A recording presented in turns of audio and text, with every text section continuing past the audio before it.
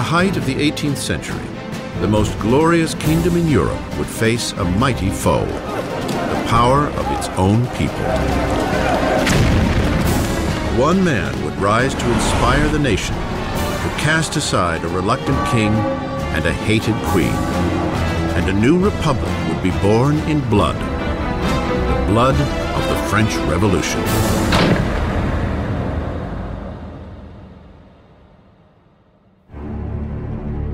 (1794), France's Conciergerie prison, an impenetrable fortress on the banks of the Seine River. Dank, rat-infested, it is known as Death's Antechamber. Inside, the voice of a young nation is about to be silenced.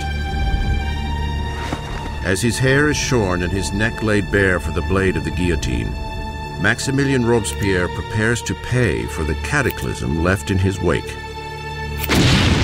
The explosion of events that became the French Revolution.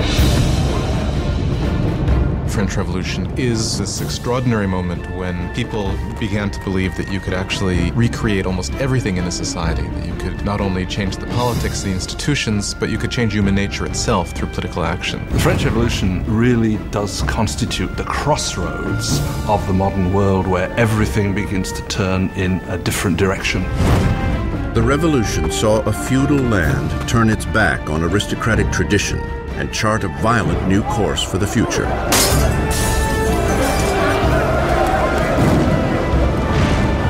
It would shake the very foundation of Europe, and its impact would be felt across the seas. The French Revolution is the most important event in Western history. There are developments that can rival it, like the Industrial Revolution, like capitalism, but if you mean an event, I can't think of anything more important. It was the revolution that upset things the most. I mean, again, when you consider that it got rid of the Catholic Church, it got rid of Christianity, it got rid of the nobility, it got rid of the king, it got rid of all these things. The French Revolution would bring bread to the poor, democracy to France, and would establish a whole new order of society. But progress would come at a price. It was really a moment of extraordinary hope, extraordinary ambition, and then it turned into this most horrific tragedy. Now, broken and defeated, Robespierre, not 2 days before, stood atop his world, presiding over the greatest and bloodiest revolution Europe had ever known. So true to its ideals, he was called the Incorruptible. So powerful, his slightest utterance could cloak an entire city in fear. A master orator, Robespierre's words were his weapon.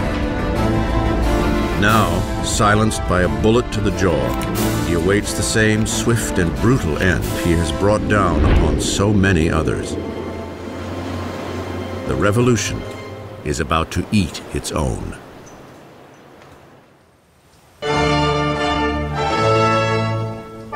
No one could have foreseen the turbulent times ahead on one spring day in 1770.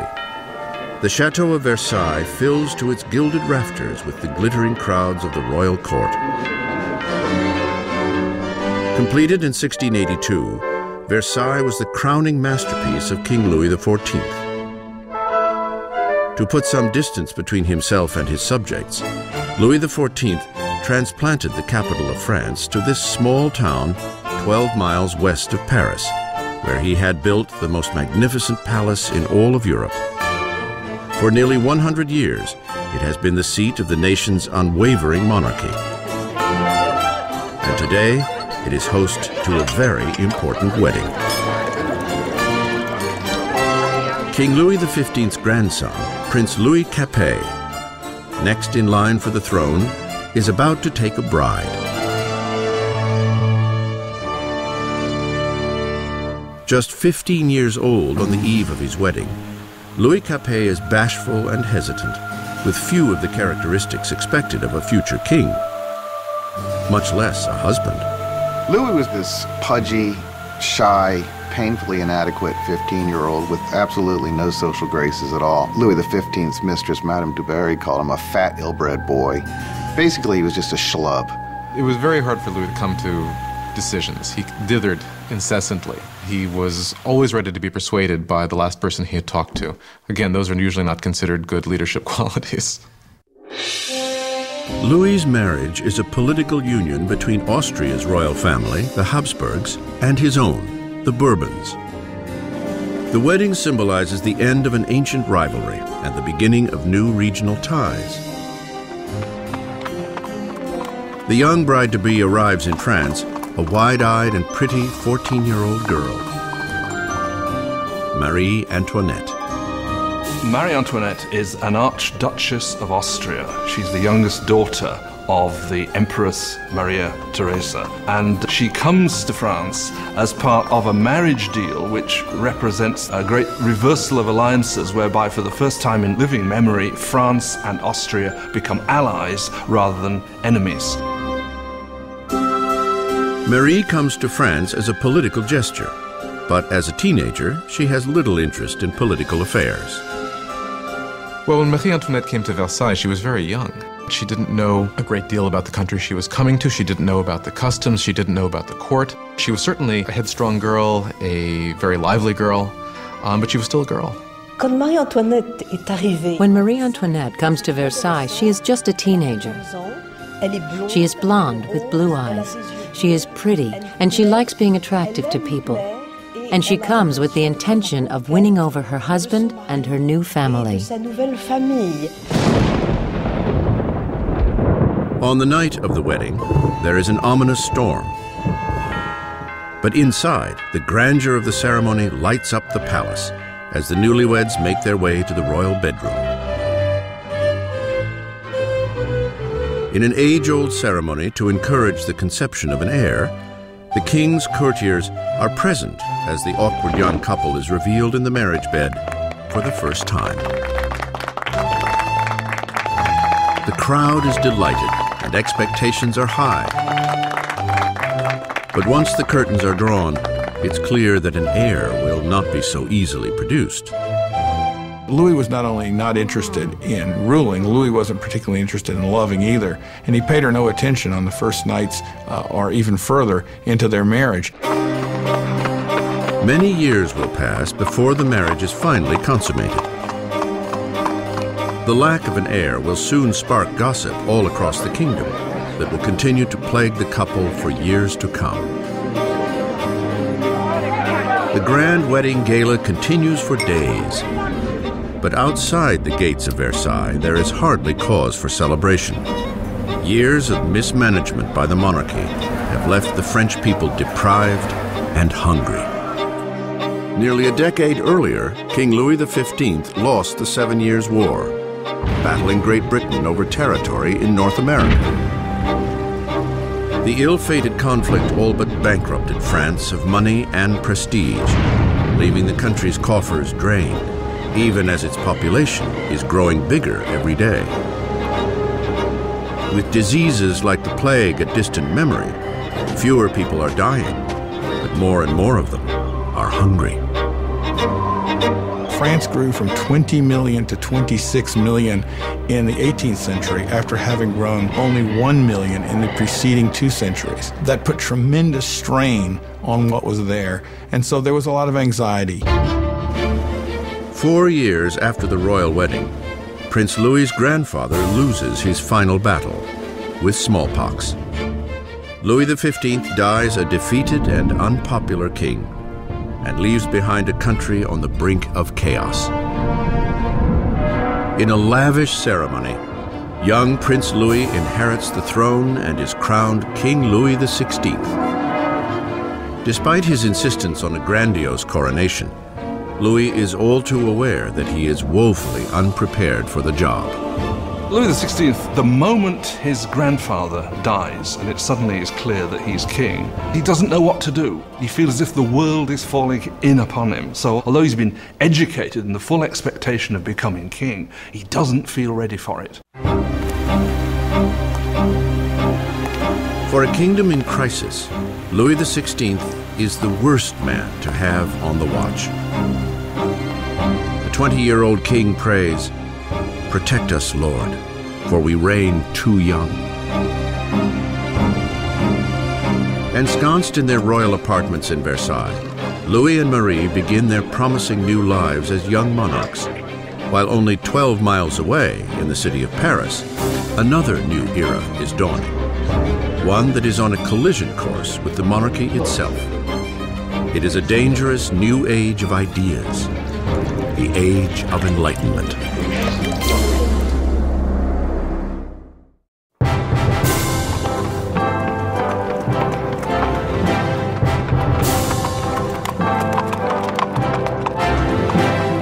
As the royal carriage approaches the esteemed Louis le Grand College, crowds gather for a glimpse of grandeur. It is a day to welcome the newly crowned king, Louis XVI, and his lovely Austrian wife to the city of Paris.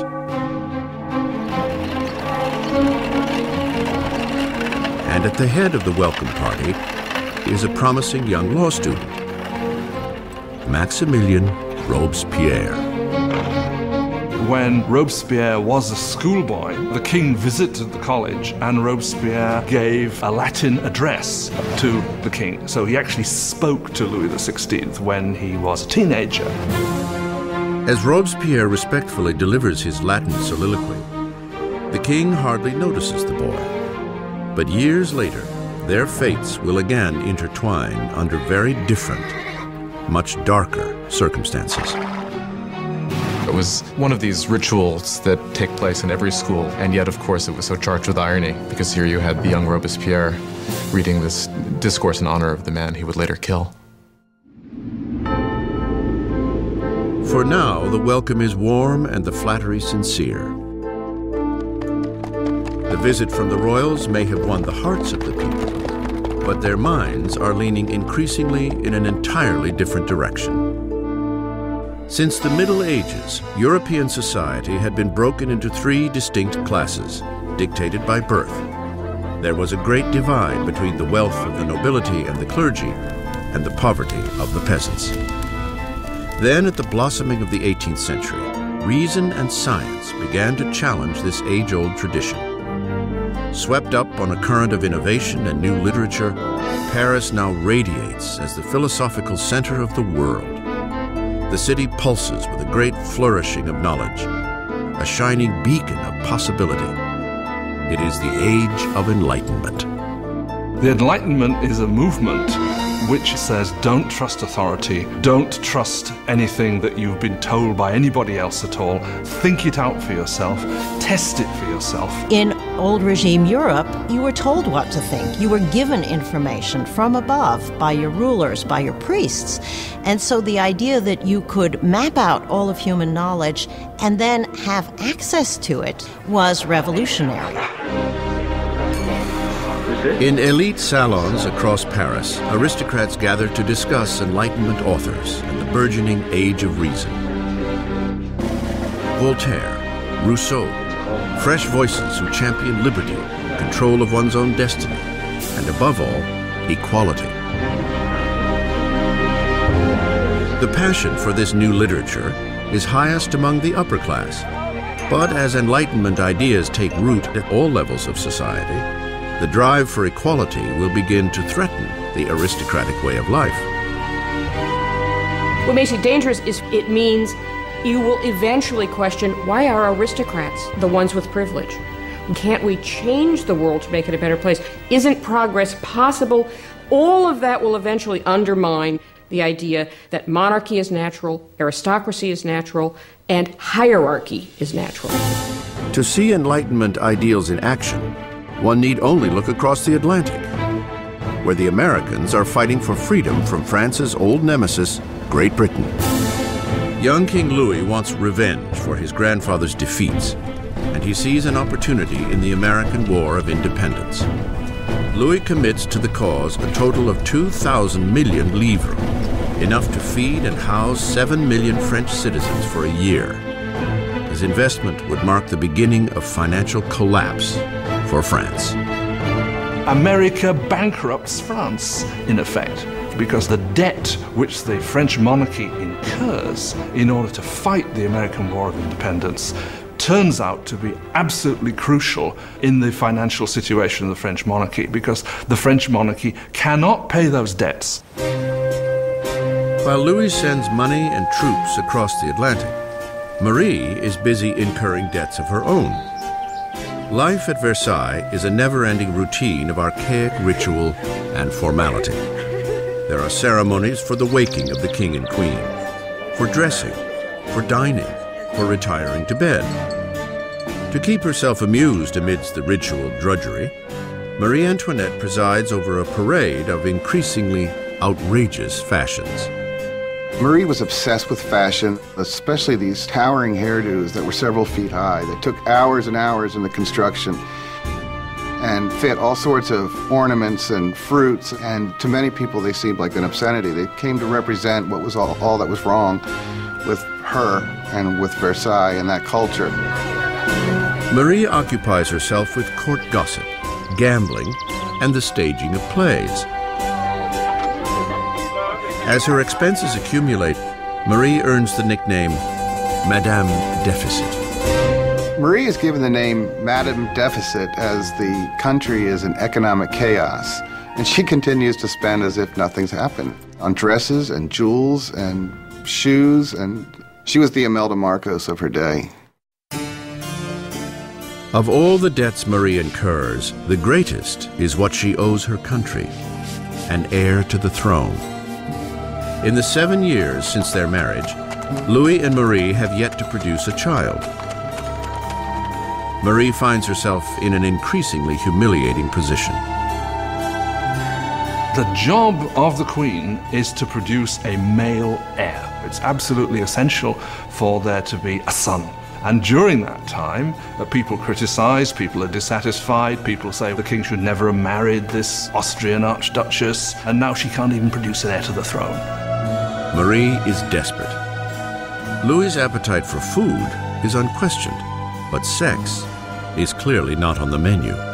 Il y a toute une correspondance entre l'ambassadeur d'Autriche et Marie Thérèse, the mother of Marie Antoinette, questioned, if a girl as gorgeous as my daughter cannot get him going, then what is going on? Qu'est-ce qui se passe? Louis XVI and his young wife were not able to conceive for 7 years. This cast a pall on the beginning of his reign, and because his hobby as a locksmith was well known, there were all sorts of salacious songs circulating to the effect that the locksmith was having a hard time finding the keyhole. Louis's disinterest in sex is seen as a lack of bravado as a king. Finally, after years of frustration and pressure from the court, Louis is diagnosed with a treatable condition called phimosis. Louis had a deformity that made arousal extremely painful. Therefore, there was no consummation until there was a surgical procedure that could correct this. But he was scared to death to have it, and it took years for him to agree to have it. And when he finally did, voila. After a simple surgery, the couple is able to have their first child, Marie Thérèse. But there is no easy fix for the years of damage to Marie's image. Since the early 1780s, libelles have circulated throughout the country, pornographic satire of the king and queen. Obscene pamphlets mock Louis's impotence and portray Marie as a promiscuous harlot in a debauched and decadent court. The people's view of the monarchy sours as conditions in the countryside worsen. After a succession of bad harvests, deregulation has raised the cost of flour, leading to a shortage of the very heart of the French diet, bread. But the hardships naturally stop at the gates of Versailles. As the royals continue to live in extravagance, complaints are committed to paper. One charge is leveled directly at the royal court. Do you know why there are so many needy people? It is because your luxurious existence devours in one day the substance of 1,000 men. The man behind this charge? The same young man who just a few years earlier regaled the king and queen after their coronation, Maximilien Robespierre. In Robespierre, the people will soon gain a voice calling for liberty, equality, for revolution. Versailles in the late 1700s is an oasis of extravagance, surrounded by a land in despair. And with an uncertain king at the helm, France is charting a course for disaster. After 19 years of marriage, Louis has sired 4 children. Yet as a king, he remains impotent. In an attempt to demonstrate leadership, Louis dabbles in financial reforms. But his misguided interfering burdens the poor with heavy taxes, while the nobility pay hardly at all. With the economy in ruins and the people restless, it seems as if even the heavens are angry, smiting France with the most bitterly cold winter in 90 years. If ever God intervened to make a situation worse, the summer of 1788 and the spring of 1789 is a moment when that happens. By the summer of 1788, you already have a burgeoning political crisis, and it's developing against a background of very serious food shortage. For the people of France in the 18th century, flour is the essence of life itself. Bread, the measure of existence. Most ordinary people in France ate at least 2 pounds a day of bread. Bread was all important. Its price was immediately felt by everyone. If the price doubled, you were in big trouble. Under Louis's financial mismanagement, the cost of flour skyrockets. Sparse food supplies are hoarded. And the cost of a loaf of bread soon equals a month's earnings. Hunger turns to rage. Riots break out across France. Homes are robbed. Bakeries are raided, and shopkeepers suspected of stockpiling bread are lynched on the spot.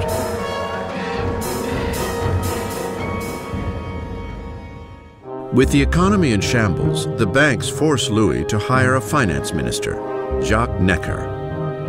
An enlightened thinker, Necker is popular with the people in a way that Louis can only envy. Jacques Necker was undoubtedly the most popular minister throughout the spring of '89 because he's taken the line publicly in his writings that the government's duty is to make sure that there is enough bread and grain for everybody.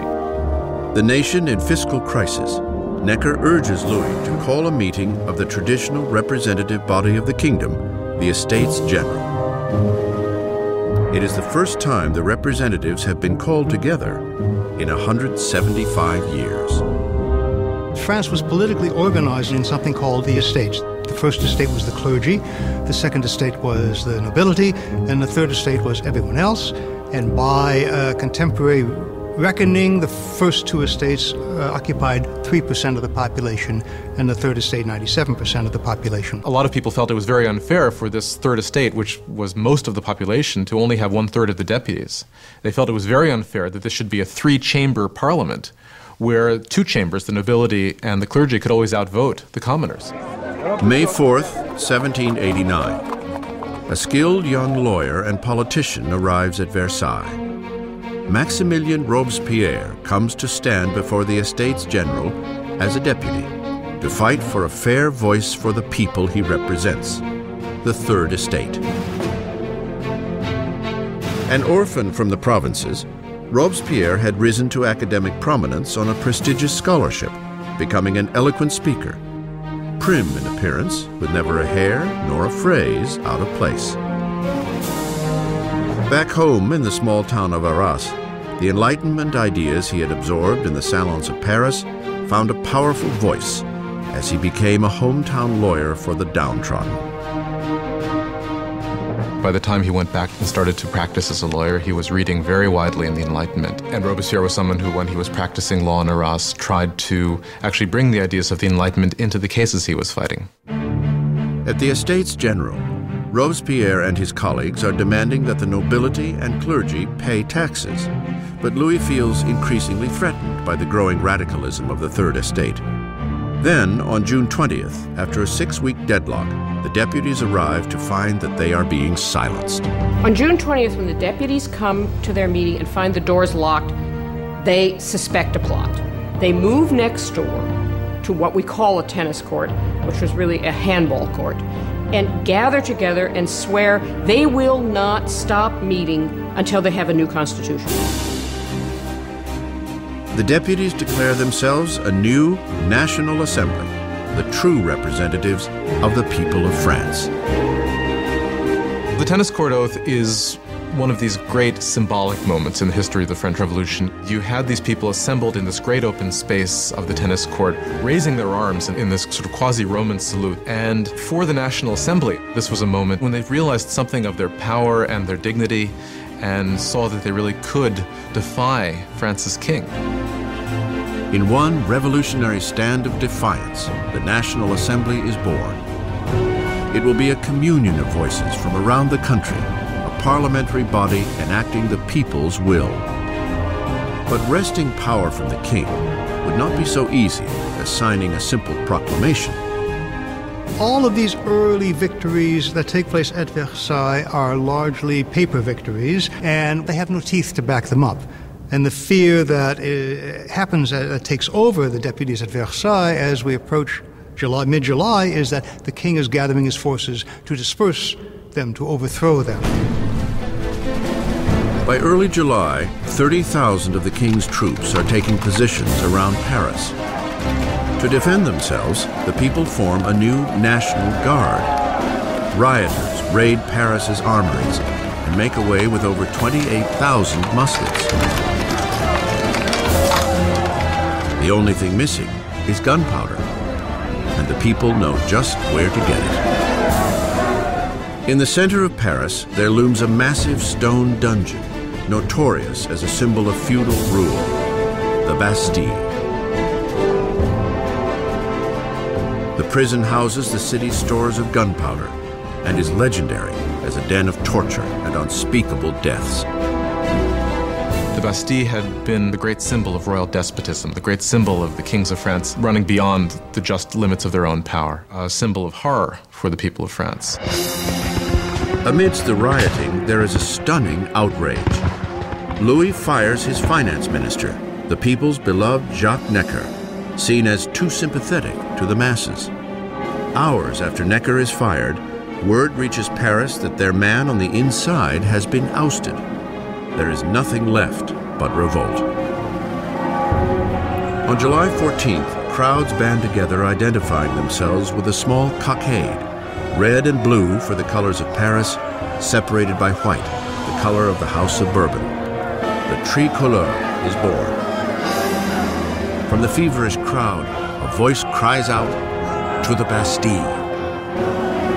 Attacking the Bastille means that the people of Paris are saying, you cannot get rid of the new National Assembly. The people are acting, they're arming themselves, and they're basically saying, we take the side of the revolution. At the sight of the approaching mob, the governor of the Bastille, Bernard de Launay, attempts to lock down the prison. He mounts a hopeless defense, and the marauders storm the fortress and tear into the guards with knives and pikes.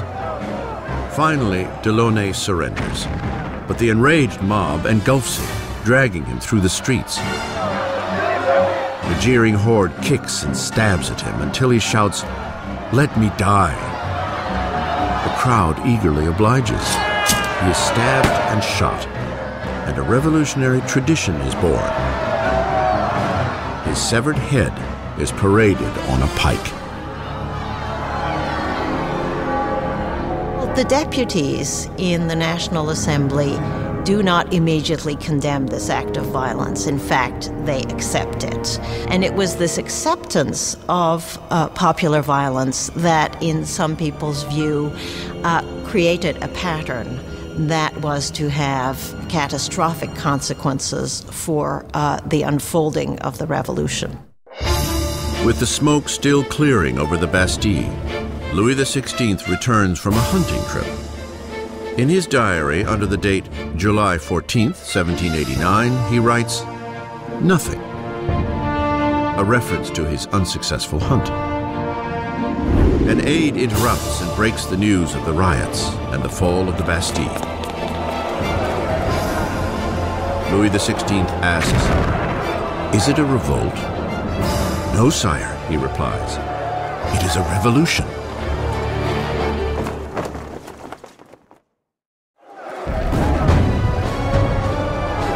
Victory at the Bastille unleashes the irrepressible torrent of revolution. The people had defied their king and won. There would be no turning back. As a symbol of the defeat of tyranny, the people, men, women, and children, dig in with bare hands and tear the Bastille apart, brick by feudal brick. They are beginning to dismantle the past itself. The French went about the process of tearing down the Bastille as quickly as they could. In the absence of powerful explosives, this was done very painstakingly, but with a tremendous amount of vigor. And the bricks were given away, sold as emblems of the demolition of despotism.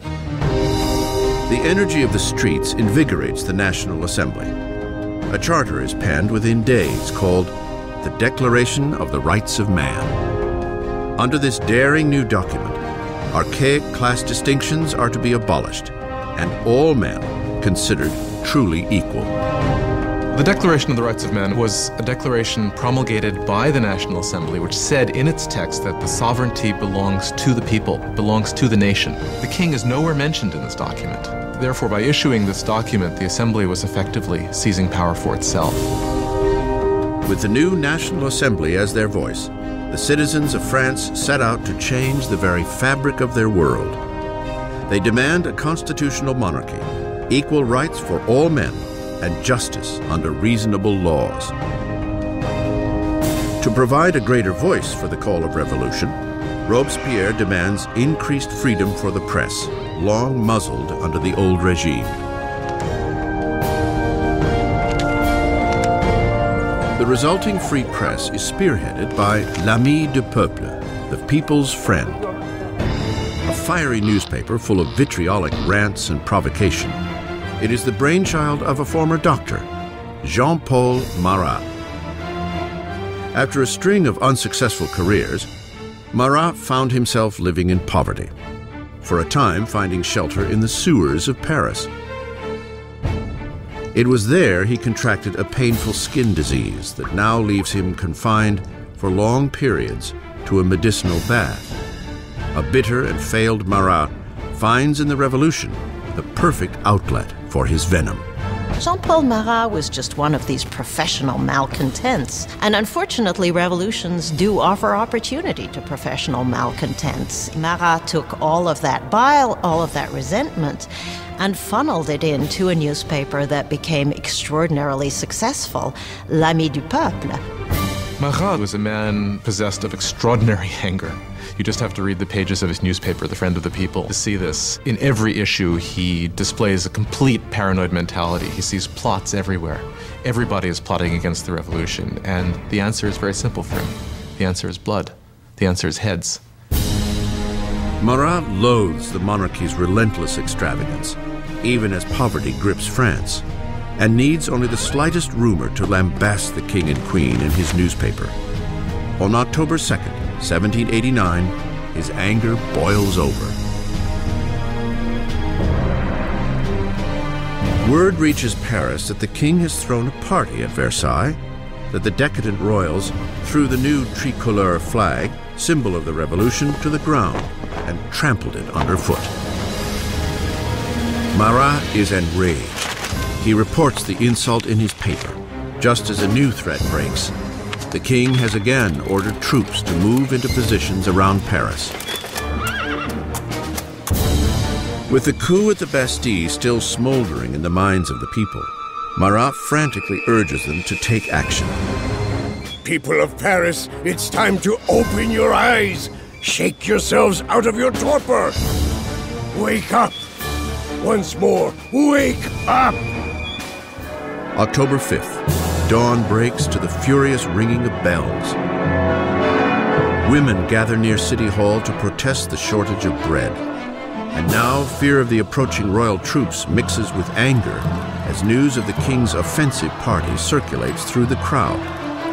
Soon, thousands are marching to Versailles, pikes and guns in hand. The women are taking their complaints to the king. The core of the crowd was made up of the famous poissardes, the fearsome fish ladies of the central markets, who were known for their brawny build and their fearlessness. They were equipped with large knives for scaling fish. They were hugely muscular because they carted boxes. You didn't want to tangle with these ladies. These are women of the poor quarters. These are poor women which are affected by the increased price of bread, by the scarcity of products, who suddenly begin to realize that they must act. It is quite extraordinary how these ordinary women, probably most of them couldn't even write their name, suddenly act as the protagonists of the historical process. Inside the palace, word of the approaching crowd of angry women reaches the Queen's chambers. Legend has it that it is at this moment that Marie Antoinette utters the most famous line she never said. Marie Antoinette did not say, "Let them eat cake." That is a myth.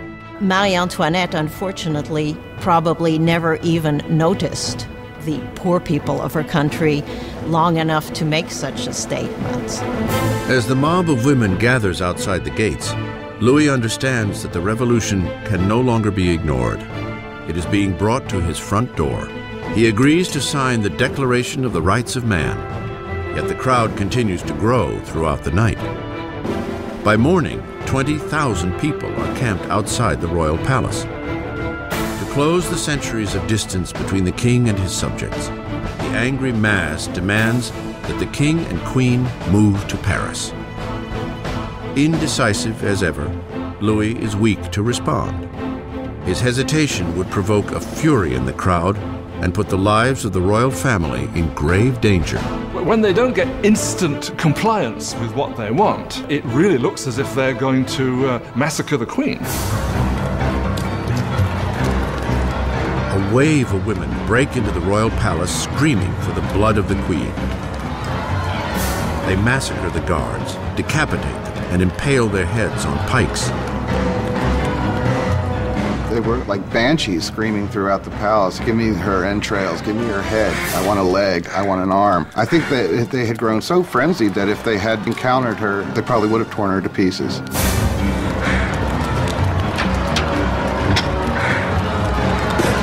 Terrified for her life, Marie escapes to Louis's apartments only moments before the women break into her chambers and tear her bed to shreds. The king and queen are now at the mercy of the mob, and what the mob wants is a little attention from their king. The only way the women can be pacified is for the royal family to agree to go to Paris, because once they're there in Paris, then they can ultimately be made to do what the people of Paris want. They march 60,000 strong, leaving Versailles with carts and wagons overflowing with flour from the king's storehouses, flanking the royal carriage all the way to Paris. The king and queen were forced to go back to Paris with the heads of their guards, who had been massacred in the chateau. Their heads had been cut off. This is really a completely unbridled violence.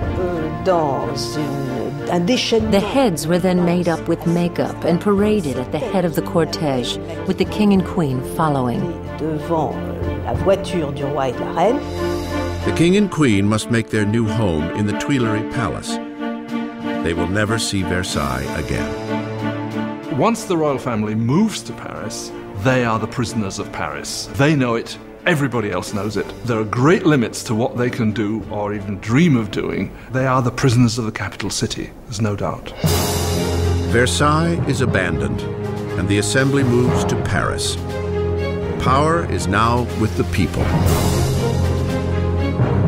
France will have democracy, new laws, and a remarkable and unforgiving form of justice will make its debut on the revolutionary stage: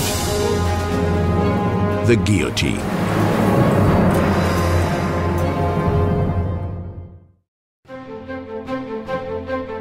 May 1791. Nearly 2 years have passed since the royal family and the National Assembly have moved to Paris.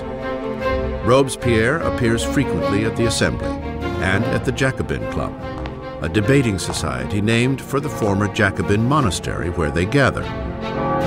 Now, words are the very core of the revolution, and Robespierre speaks with an unfailing moral compass. His true north is always the people. He soon earns the nickname, the Incorruptible. France is now a constitutional monarchy, the king forced to share power with the revolutionaries in the Assembly. But it seems Louis's share is growing smaller by the day, as he is forced to sign law after law diminishing his own authority, and that of the other great feudal regime, the Catholic Church. Louis decides the time has come to escape the confines of the new republic and mount a campaign to reclaim his kingdom. Louis had decided by 1791 that he needed to regain control of his country, and he knew he could only do that with the help of a foreign army. So the idea was to make a break from the Tuileries Palace and to head for the nearest border. June 21st, 1791. The king and queen disguise themselves as servants and by cover of darkness slip out from under the watchful eye of Paris. They make an ill-planned run for freedom. It is long past midnight when the royal family arrives in the small town of Varennes, some 100 miles east of Paris. They are close to the border of Austria, safety just a few miles away. But their dash to freedom will go no further.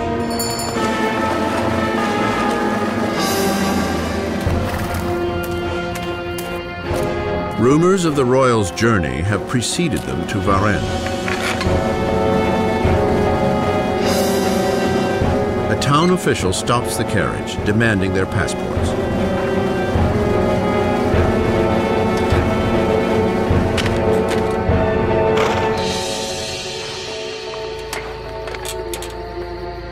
The official's suspicions are confirmed. It is the signature of the king himself.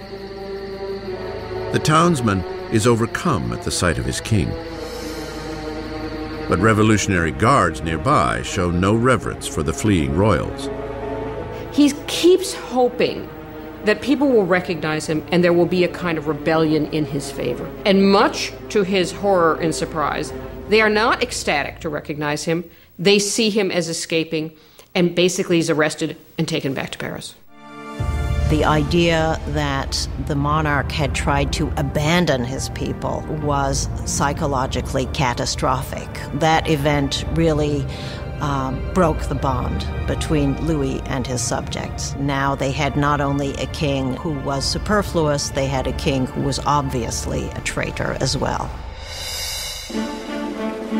With the royal family official turncoats to the revolution, power shifts from Louis, now a prisoner king, to the revolutionaries at the Assembly. At the very heart of the young revolutionary government is Robespierre. He shines at the podium, calling for liberty, equality, and fraternity. He demands universal suffrage and an end to slavery in the French West Indies. And most passionately, he rails against the death penalty, because in the new age of enlightenment, Robespierre wants to discard all remnants of the medieval past. Europe had inherited a macabre repertoire of execution techniques from the Dark Ages. Unremittingly cruel deaths by drawing and quartering, hanging, drowning, and burning at the stake. Well, under the old regime, there was a whole panoply of very gruesome punishments, and decapitation was punishment reserved for the nobility. And one of the things that the revolution wanted from the start was to have everybody equal in death. They wanted symbolically to have the same punishment available for anyone. Despite Robespierre's opposition, a new killing machine takes center stage in Paris. Physician-inventor Joseph Ignace Guillotin devises a ruthless beheading machine, turning old-fashioned decapitation into a humanitarian experience. Dr. Guillotin describes his new device to the assembly. The mechanism falls like thunder. The head flies off. Blood spurts. The man is no more. Always a supporter of bloodshed, the journalist Marat prints an enthusiastic rant in his paper, announcing the device's new name, guillotine. It will soon earn a nickname, the National Razor. The French revolutionaries believe in humane values. They believe that unnecessary suffering should not be caused. And what they like about the guillotine is that it is quick, it's efficient, and as far as we can tell, although no one has returned to tell the tale, it's painless. The guillotine will silence the revolution's internal enemies, anyone suspected of plotting to return Louis to the throne. But it's the enemies surrounding France that most preoccupy the assembly. There is a fear that members of the extended royal family who fled to Austria will launch an armed counter-revolution. The assembly calls for a preemptive attack, a declaration of war on Austria. But Robespierre argues against it. Robespierre is one of the lonely voices who is opposing war because he thinks the enemy will win. Robespierre is afraid that the country isn't ready, hasn't got an army that would be able to defeat the enemy. The enemy might therefore come in and destroy the revolution. Robespierre loses the debate. In April 1792, the Assembly declares war on Austria against a country ruled by Marie Antoinette's own family. A nationalist fervor grows. If Austria defeats the revolutionary army, Louis will undoubtedly reclaim his throne. And Marie is suspected of aiding the enemy by corresponding with her relatives in Austria and giving away French troop movements with the stroke of her pen. All the while, the king and queen feign adherence to the revolution. Louis and Marie Antoinette are playing a double game. They are seeming to go along with the revolution many times at the same time as they are conspiring against it. They are trying to survive. If you want to be generous, they're survivors. But if you want to be, look at it from the revolutionary point of view, is they're liars. With the French army already suffering huge losses on the border, word reaches Paris that Austria's ally, Prussia, has joined the invasion. The enemy troops are mobilized under the command of the Duke of Brunswick, a Prussian general. Tension pervades the streets of Paris. And then, the newspapers print a letter from the Duke of Brunswick, a manifesto threatening the destruction of Paris if any harm comes to their royal majesties, the King and Queen. The misguided threat wildly backfires. August 10th, 1792. 27,000 armed citizens, fueled by indignant rage, head to the Tuileries Palace and fall upon the king's guards in a savage attack. By the end of the day, over 800 from both sides are dead. The king flees to safety in the assembly, but the monarchy is no more. Louis is officially stripped of his title. The French Republic is born. The blade of the guillotine is christened with the blood of Louis's remaining guards.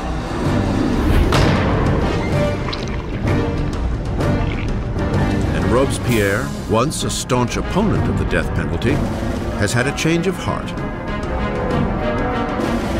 The birth of the new republic can only begin with the death of a king. Dr. Guillotin's chilling new device hangs over Paris like a warning. The penalty for defying revolutionary law and order. Freshly christened with the blood of the king's guards, It will soon put an end to the king himself. By August 1792, with the king deposed and the royal family secluded in the Temple prison, Robespierre and his Jacobins are locked in a battle with the moderates of the Assembly, the Girondins, for control of the national government. And on the streets of Paris, a new political movement takes hold. As a symbol of their rejection of aristocratic tradition, ordinary citizens refuse to wear the knee breeches or culotte of the aristocrats. They call themselves the sans-culottes, those without knee pants. The sans-culottes considered themselves the true people of France. They were not the poorest of the poor. They tended to be fairly well-off artisans, shopkeepers, people like that. But they were people who at least claimed to work with their hands. Not wearing the breeches, not wearing the culotte for the sans-culotte was simply symbolism of being not an aristocrat, being an ordinary man of the people. The sans-culottes seize control of Paris's city government, while the Jacobins and Girondins steer the rest of the country from the National Assembly, now called the Convention. The Convention struggles with the command of the beleaguered French army, which is swiftly losing ground to Austria and Prussia. While fighting back incursions at the border, the revolutionary government cracks down on enemies within, royalist traitors who might deliver Paris into the hands of the invaders. More than 1,000 people are arrested and herded into prison. Priests, journalists, ordinary men and women. Robespierre concentrates on the internal crisis. But his friend, the Minister of Justice, Georges Danton, motivates men young and old to join the war on the frontier. He is gregarious and loud, everything that Robespierre is not. Soon, Danton's name is heard throughout Paris. Danton is a bigger-than-life character, a man full of life, full of bombast, a tremendous drinker and debaucherer who, though he's from the educated classes himself, is a guy who, unlike Robespierre, can physically identify with the working people in a way that Robespierre simply cannot. As the enemy closes in, Danton's fiery rhetoric mobilizes the people, inspiring many to take to the battlefront. At one of the moments of greatest peril for the revolution, the Austrian and Prussian armies are invading. He gets up in front of the people of Paris and shouts, "De l'audace, encore de l'audace, toujours de l'audace, et la patrie est sauvée." Boldness, more boldness, forever boldness, and the fatherland is saved. He's really one of the people who manages to rally the country against the invader. It's an extraordinary moment. With so many able-bodied men leaving for the front, Paris is left defenseless, its jails bursting with political prisoners. An unsettling fear floods the city. The growing mass of prisoners may be impossible to contain. Marat puts out a bloodthirsty call for revolutionary citizens to descend upon the prisons and slaughter all inside. The foreign armies were advancing on Paris. Had they linked up in Paris with these bitter enemies of the revolutions in the prisons, of course, then the results would have been fairly horrific from the standpoint of the people. In the first week of September, disastrous news arrives from the front. Prussia has taken Verdun, a town on the road to Paris. The enemy is now just miles away. The fear gripping Paris explodes. The sans-culottes break into the prisons and unleash a furious assault on the city's inmates. They will leave no traitor alive. And the sans-culottes went to the prisons, particularly the prisons where refractory priests were being held, where nobles were being held, where political prisoners were being held, and they started carrying out their own impromptu trials that were very short and that very often simply ended with slaughter. Women are raped and brutalized, priests disemboweled, aristocrats hacked to pieces. In a primeval slaughter, more than 1,600 are left dead in a matter of days. When word of the September massacres spreads throughout Europe, enemies of the revolution are sickened.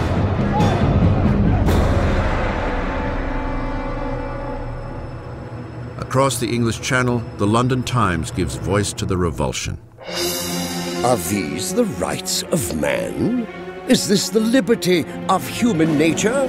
The most savage, four-footed tyrants that range unexplored Africa rise superior to these two-legged Parisian animals. The revolution has taken an inalterable turn. Even Robespierre understands that things have gone too far, that the people cannot manage the revolution on their own. They need guidance, an iron hand. And with the power of his words, the incorruptible rises to the forefront as the man who will guide the revolution. Robespierre had once pushed for a constitutional monarchy. Now he believes there is no longer room for the king. A momentous decision is made. France will put its own king on trial. With the verdict a foregone conclusion, the only debate left is punishment. The moderates, the Girondins, called for sparing Louis's life, which isolates them in the convention.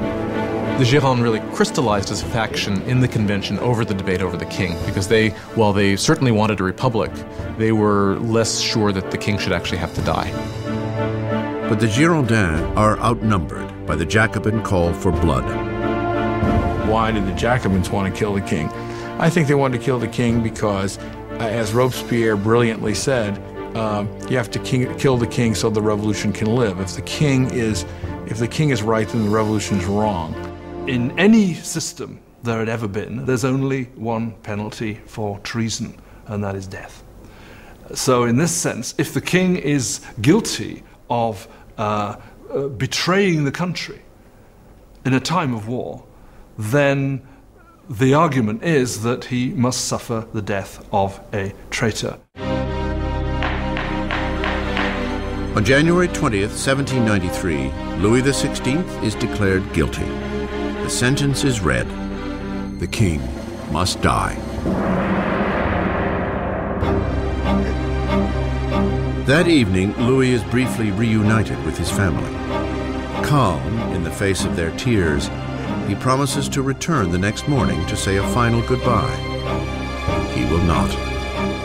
He cannot bear his family's anguish and must not weaken on the way to the guillotine.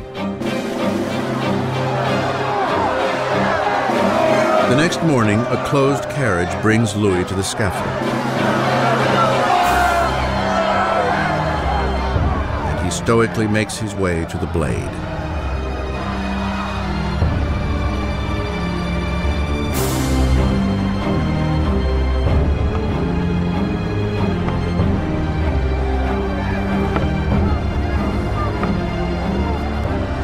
He attempts to give a speech.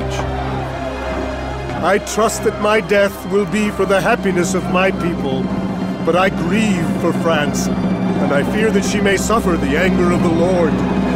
But the guards drown him out with a drum roll.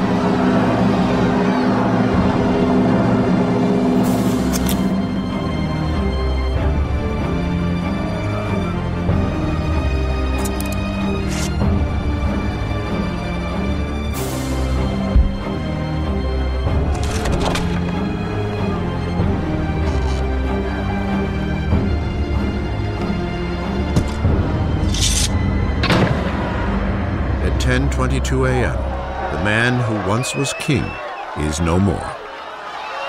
In the Temple prison, Marie hears the cannons fire, heralding the death of her husband. She collapses in despair.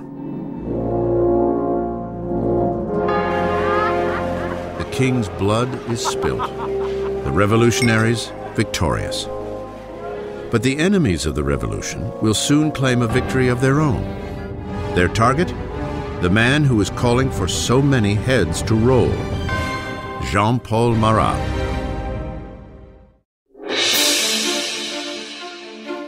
The execution of Louis XVI marks ultimate victory for the revolutionaries. A pivotal moment when a young nation, the French Republic, is literally born in blood.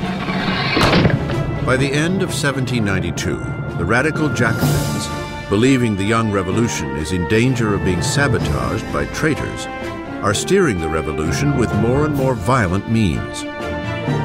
But the Girondins, representing the people of the French countryside, want to slow the ascending violence for fear it will lead to civil war.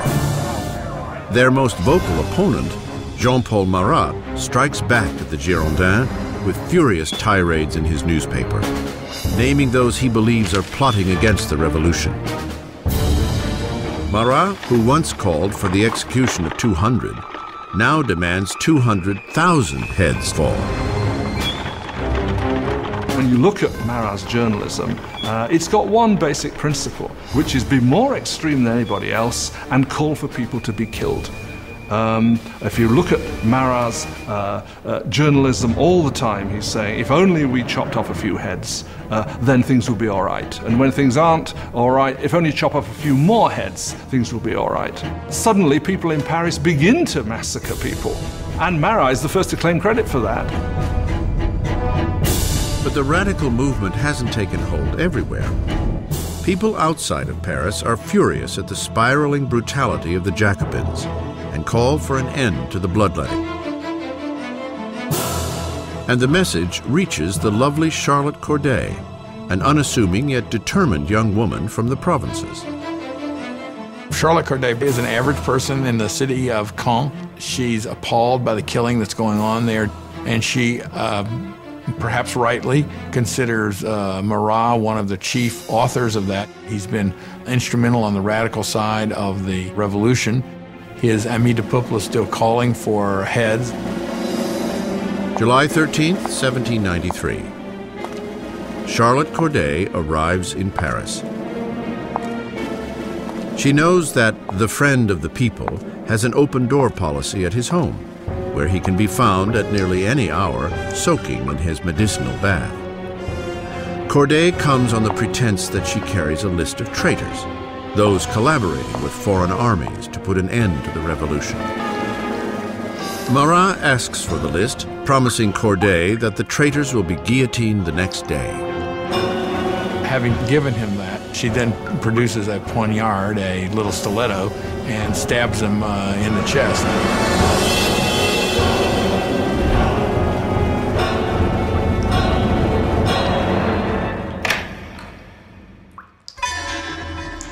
The so-called friend of the people dies instantly.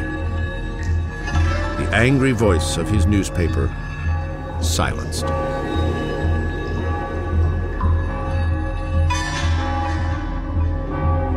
When the revolution turns bloodthirsty, it's very easy to say it was his fault. And that, of course, is what those who hated him or feared him did say, and that's one of the reasons why Charlotte Corday actually murders him in 1793, because he regards him as responsible for many of the bloody atrocities that have actually occurred. Corday makes no attempt to escape. At her trial, she is unrepentant. What did you expect to achieve in assassinating Marat? Peace. Now that he's dead, peace will return to my country. Charlotte Corday is swiftly executed, and her dream of peace dies along with her. She has killed Marat the man, but she has created Marat the legend, his death most famously depicted by the revolutionary painter Jacques-Louis David. He became a martyr. He became a kind of almost religious figure. You had people offering up prayers that went, "Heart of Jesus, Heart of Marat." You had these scenes at his funeral where the bathtub in which he was murdered was sort of put up on the altar, almost as if it was a kind of crucifix. If you look at David's painting of Marat's death, Marat's body is draped in precisely the same way as the body of Christ is depicted in classic representations of the Pietà, the descent from the cross. So clearly there's an identification of Marat with Christ, with Marat representing the new kind of God of the radical republic. Robespierre is envious of the adoration lavished upon Marat, but ever the pragmatist, he turns his attention to pressing matters at hand. Because though Marat is dead, there are still others calling for blood, royal blood. The Conciergerie, death's dark antechamber. 8 months after the execution of her husband, and just days after the killing of Charlotte Corday, Marie Antoinette is jailed here in a hideous cell, utterly alone. One of the worst things that happens to Marie after the execution of Louis is her children are ripped away from her.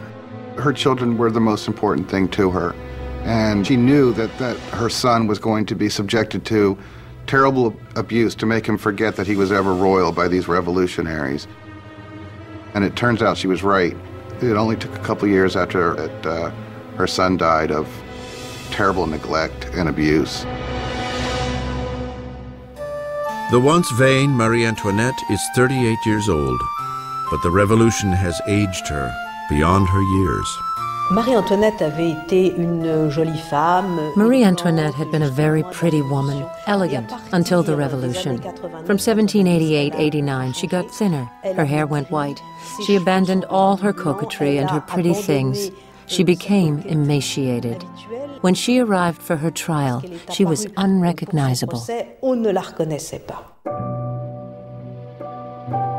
On October 15th, Marie is put on trial, accused of high treason and depleting the national treasury. The little evidence offered is salacious and vengeful rumor. A final charge is added to the list. She is accused of incest with her son. At this, Marie stands to defend herself. I appeal to the conscience and feelings of every mother present to declare if there be one amongst you who does not shudder at the idea of such horrors. And at that moment there was a change in the mood, because all the women felt they were implicated, and they realized they had gone too far with these accusations. In a moment of public sympathy, Marie hopes she will be deported to Austria. But her hopes are dashed when the sentence is handed down. She is to meet the same fate as her husband. Marie Antoinette was, in a sense, doomed from the start. She was the symbol of this Austrian alliance that had proved disastrous for France. She was, along with her husband, a laughingstock because of the apparent sexual failure of their marriage. And she was a symbol of court culture at a time when people were coming to see the court culture itself as something completely corrupt and terrible for the country. So for all of these reasons, she was hated like no queen of France had ever been hated before. She was loathed, she was reviled. From her cell, Marie writes a final letter bidding farewell to her children and family, promising to be brave. Her long gray hair is cut in preparation for the blade.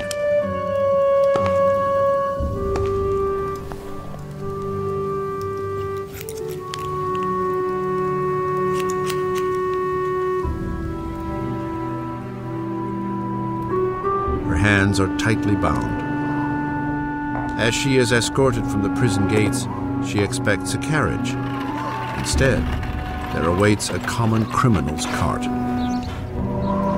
She hopes when she's taken off to execution that she's going to get the same treatment that the king got, meaning she would be in an enclosed carriage so that the crowd couldn't get her, but they just put her in an open wagon where people would shout all sorts of things, horrible threats at her.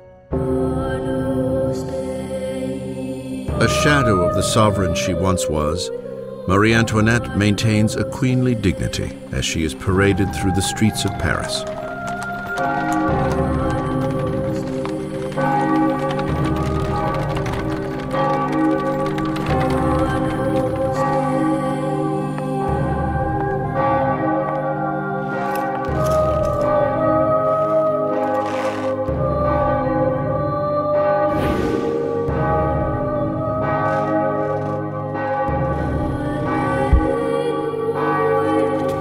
Her name and the charges against her are read out.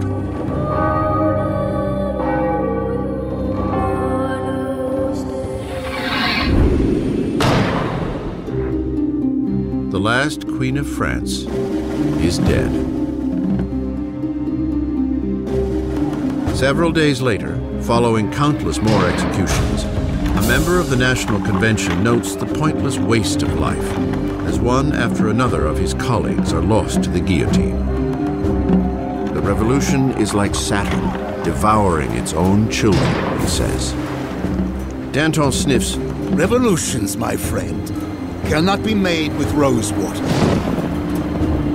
The bloodshed has only just begun.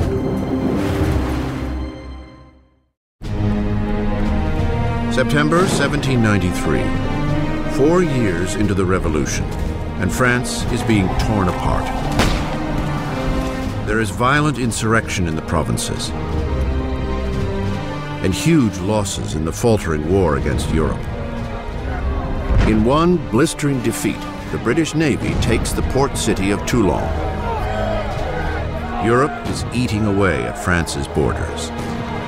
France is the single largest country in Western Europe. It's the most populous country in Western Europe. It has been the great military power. And of course, when it entered into the revolution, a lot of its traditional enemies and also a lot of its traditional allies thought, aha, this is our chance to, not to carve a piece off of the actual territory of France, but certainly to enrich ourselves at its expense and to weaken it permanently. France is isolated in the whole of Europe. It's being blockaded by Britain. It's being attacked and invaded by Austria and by Prussia. The people of Paris are seized by a fear that the victory of the counter-revolution will lead to a bloodbath. Danton and Robespierre, the star orators of the convention, realize that they must boldly strike out to save the revolution. They convince their colleagues to institute a menacing new form of martial law. It is time for all Frenchmen to enjoy sacred equality. It is time to impose this equality by signal acts of justice upon traitors and conspirators. Make terror the order of the day. Thus begins a new chapter in the revolution, a period of violent repression called the Terror.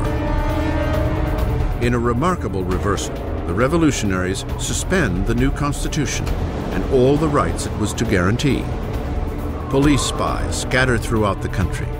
Anyone suspected of counter-revolutionary activity is rounded up, quickly tried, and sent to the national razor. The Reign of Terror was conceived as an emergency government. What they understood by terror was striking terror into the hearts of the enemies of the Republic, so that they would be either scared straight, as it were, or arrested and disposed of.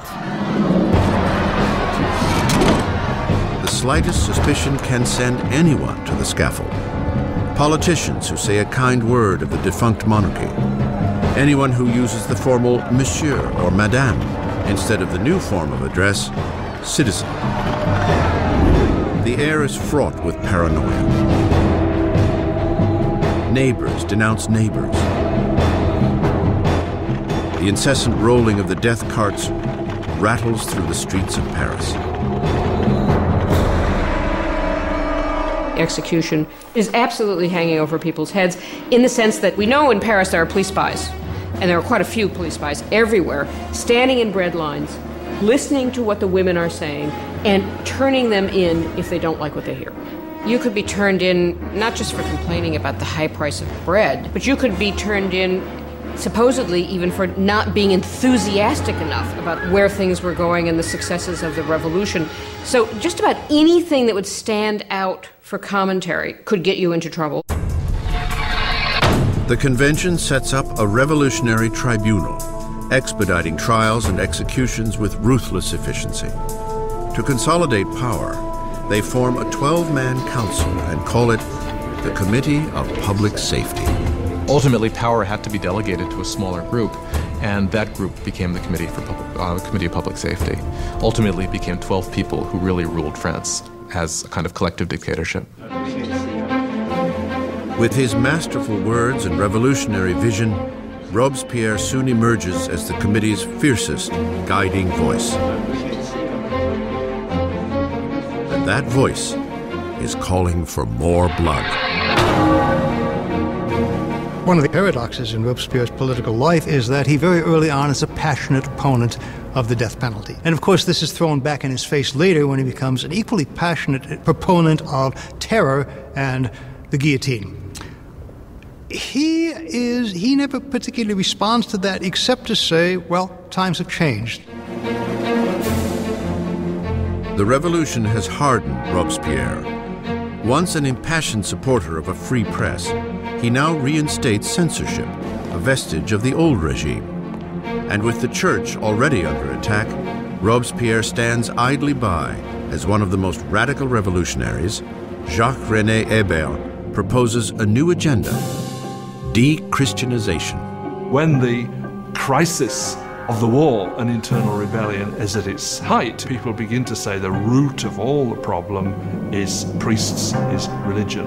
And what we've got to do, if we're ever going to be safe against the enemies of revolution, is destroy the power of the Catholic Church. Superstition, fanaticism, that's what religion's all about, and therefore what we have to do is stamp out this whole thing entirely. Streets carrying the word saint are renamed.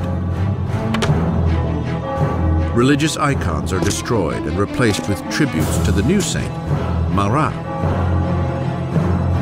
The church came to seem simply the enemy to the radical revolutionaries. Churches and cathedrals are simply stripped of their altars. Stained glass is smashed, statues are smashed, the wealth of the churches is simply carted off.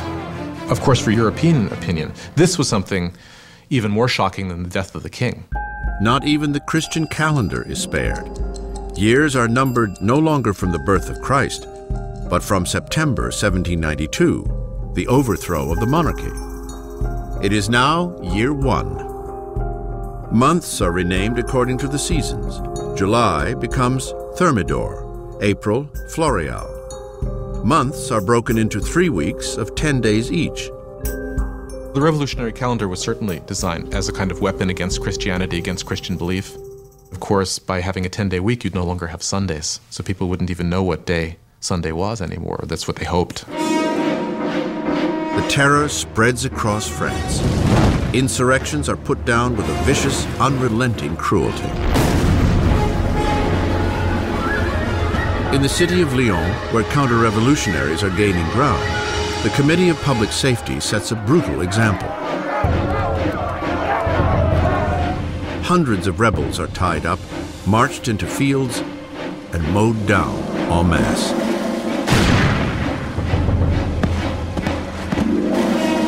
A region called the Vendée, in the west of France, has also become a counter-revolutionary stronghold. Rebels and priests are tied together and packed onto boats that are then mercilessly sunk. Up to 100,000 people are killed in the Vendée alone. In Paris, the blade falls at an ever more frantic pace.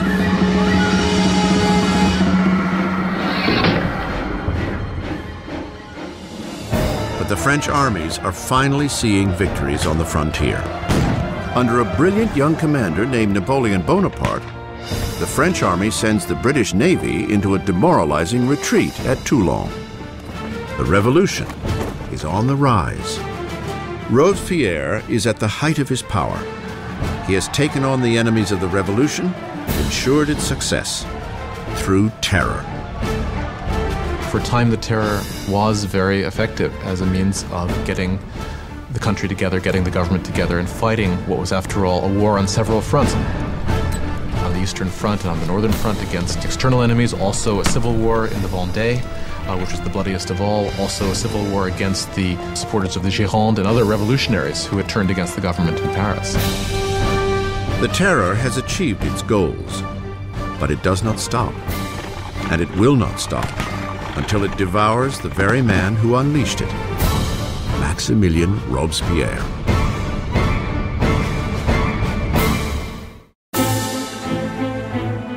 With the blood of the terror, Maximilien Robespierre has rescued the revolution.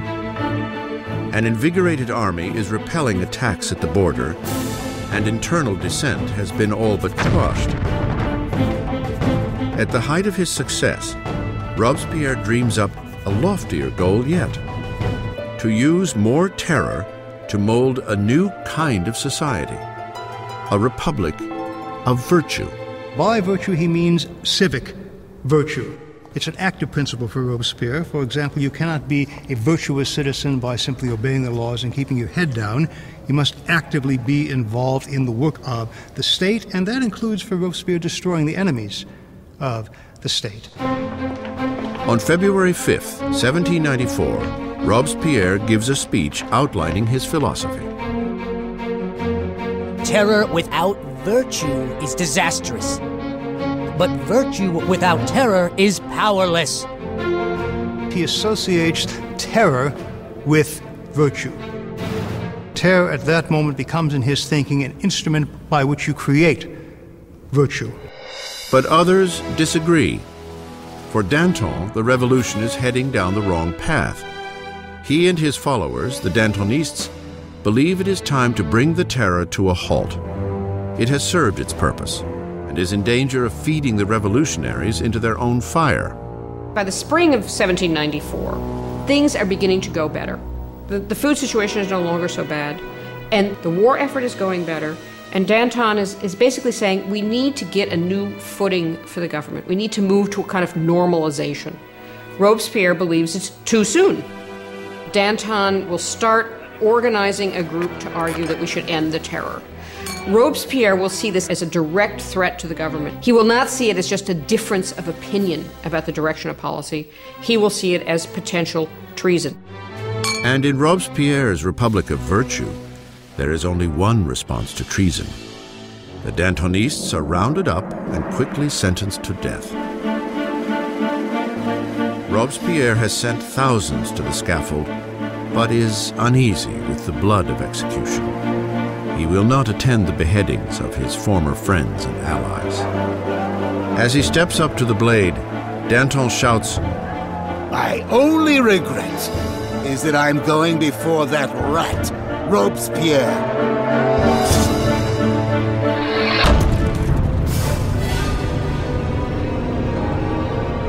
With the Dantonists out of the way, Robespierre launches France into an even bloodier, more horrifying period. The Great Terror. The Great Terror is the name given to the last phase of the terror in the spring of 1794 into the summer of 1794. It's the period at which the tempo of executions really starts to increase, at which the atmosphere of paranoia, particularly in Paris, but really across the country, starts to increase exponentially. You can track the number of executions until it's up to almost 800 per month in Paris, towards the end even more. Paris's executioner is busier than ever. But on June 6, 1794, the roll of the carts comes to a halt. The guillotine hangs silent. Robespierre has declared a new religious holiday, the Festival of the Supreme Being. He wants to replace the old Catholic god with a new one, the goddess of reason. One thing about Robespierre is that he never supported these atheist policies. He believed that people needed a divinity to believe in. And he helped sponsor this cult that was called the Cult of the Supreme Being, with this extraordinary tableau in Paris, in I believe it was June of 1794, which had choirs of people dressed in white singing. You had this kind of papier-mâché mountain that was built in the center of Paris. And then at the critical moment of the ceremony, you had Robespierre himself sort of emerging on the top of this mountain, clad in a toga, and marching down. And I think at this moment, a lot of people felt, all right, who does he really think he is? Does he think he's God here? Does he think he's the king? As the Great Terror spirals on, Robespierre's colleagues see the Festival of the Supreme Being as his departure from the realm of reality. There are those who think that Robespierre really has reached so extreme and so unreasonable a position that they can't turn back, that his fanaticism has somehow overtaken him, and there are those who think he's just gone nuts. Once again, Robespierre's suspicions turn to those closest at hand. On June 27th, now the 9th of Thermidor, he appears before the convention and delivers a speech of threats. It is the last speech he will ever give. Robespierre makes a tactical error. He comes in and announces that he has a new list of enemies of the Republic, but he won't give the list. Therefore, everyone is afraid they might be on the list, and when he comes back the next day to give the list, he is arrested before he can speak. An unexpected chorus of voices shouts Robespierre down. He is stunned into silence. The deputies declare him an outlaw and immediately remove him from the convention. Robespierre and several of his associates are taken to City Hall, where they remain under watch for the night. Shots ring out in the early morning. Guards race to the second floor. They fling the doors open to a grisly scene. One of Robespierre's allies has thrown himself from the window. Another has taken a pistol to his head. And Robespierre is found semi-conscious with a bullet wound to the face, his jaw shattered from an apparent suicide attempt. Robespierre spends his last hours on the table of the Committee of Public Safety, in the very room where he had piloted the terror to its hideously bloody peak. As he is ridiculed and insulted by his former colleagues, Robespierre is unable to respond. The Grand Master of Oratory has been silenced. In the Conciergerie, where the last Queen of France had preceded him, Robespierre is prepared for the national razor. His cellmate, the revolutionary Saint-Just, points to a painting of the rights of man and declares, "At least we did that." Robespierre had spearheaded a revolution and changed the face of France. He had reordered society and engineered a bloody and tyrannical system to ensure its success. But he was destined to be one of its final victims. It turns out that there is a great deal of enthusiasm for ending the terror. Nobody can figure out how to do it. And what turns out to be the case is that the only thing that will end the terror, and apparently the only thing they can all agree upon, is the fall of Robespierre. On July 27, 1794, the guillotine comes down on the incorruptible. And the last blood of the terror is shed. The terror dies with Robespierre, but the revolution does not. The rights of man, democracy, the new republic, the accomplishments of the revolution would far outlive any of the revolutionaries themselves. France would enter a period of uncertainty, frozen between fear of another terror, or worse yet, a return to the oppressive monarchy that preceded it. 5 stagnant years would pass before power once again consolidated in the hands of a single man, Napoleon Bonaparte. Historians disagree over the end of the revolution. Some believe it died with the rise of Napoleon. Others maintain that the revolution lived on into the 19th century and beyond.